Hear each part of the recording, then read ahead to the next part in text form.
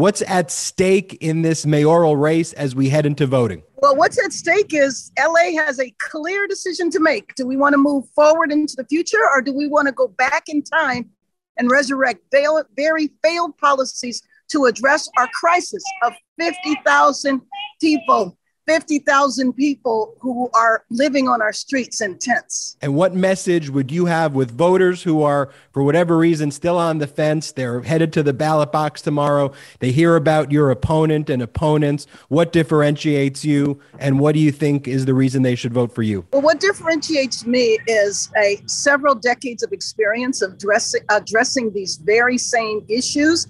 And what I bring to the table are deep relationships on every level of government. And frankly, it is going to take all of government, federal, state, county, and city, along with the citizens of Los Angeles, to really address a humanitarian crisis. One branch of government can't do it alone, and citizens can't do it alone. We have to do it together. You know, there's been a lot of information that's been kind of put out there, a lot of people trying to mischaracterize your record and who you are. Who is Karen Bass? Who do the voters know? Who are you? And why are you the right person for this?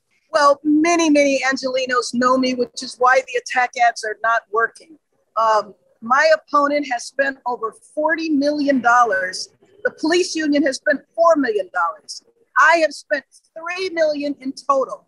Their attacks against me, I do not believe are working, because people know that I am a fighter. I've been fighting on behalf of the city for years, making significant progress in a number of different areas, but need the support of all the different levels of government. And being in the mayor's office will allow me to marshal all of the resources, relationships, and experiences that I've had over the years to address this crisis. My opponent is a billionaire developer who has built his career on building beautiful, luxurious housing and shopping malls, and never built one unit of affordable housing. On day one, if you're elected mayor, what's the first priorities? Day one, day two, day three, it is homelessness, homelessness, homelessness.